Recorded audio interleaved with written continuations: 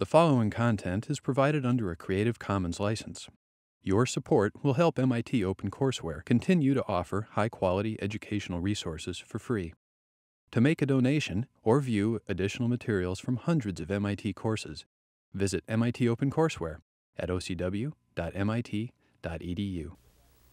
In the next set of demonstrations, we're going to illustrate some of the very classic phenomena associated with the diffraction of light.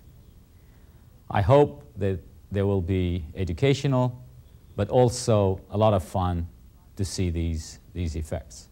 We'll start first with the Fraunhofer diffraction, both in 1 dimension and 2 dimensions, and then we'll go to Fresnel diffraction.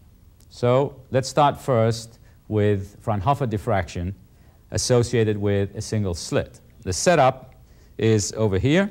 We have a helium-neon laser, and here is the beam from the laser.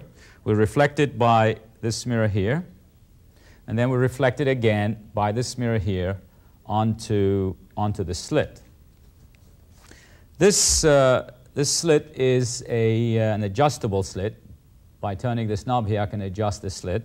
But in order to see that indeed this is a slit, I'm going to put a screen over here so that when I adjust the jaws of the slit here, you can see that indeed I am varying the spacing between the jaws. Of course, when it gets very small, it's difficult to see.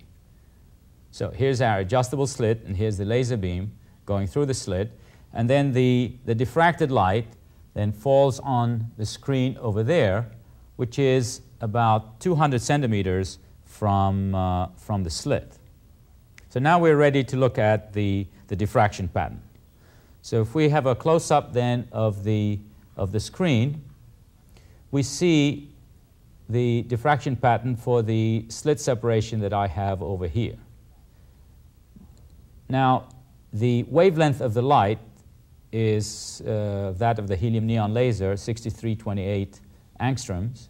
So I gave you the separation between the slit and the screen, which is 200 centimeters. So now you should be able to calculate the slit width from the diffraction pattern. Now, to help you do this calculation, we have on the screen, we have markers, and the separation between these markers is 5 centimeters. So there are 5 centimeter markers on the screen. So now you have all the tools to calculate the slit width as I adjust the slit separation. So let me start with very narrow slit where the central lobe is, I can make it almost 5 centimeters or so, and you can see the other lobes, the weaker one. And maybe if we can overexpose a little bit, we can see that indeed there are there's lots of lobes. But if we expose for all of them, then the central one is going to get way overexposed. So in general, we'll be looking just at a few of them.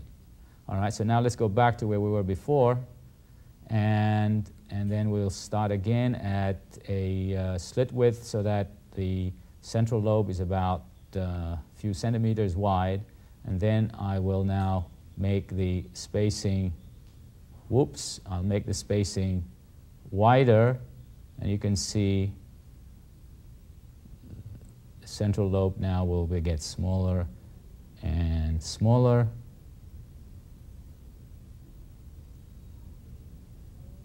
Now you can even see the spacing between the jaws, and here we are.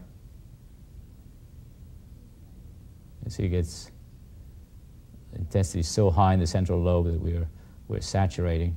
But I think this is a pretty good illustration of the Fraunhofer diffraction pattern of a single slit.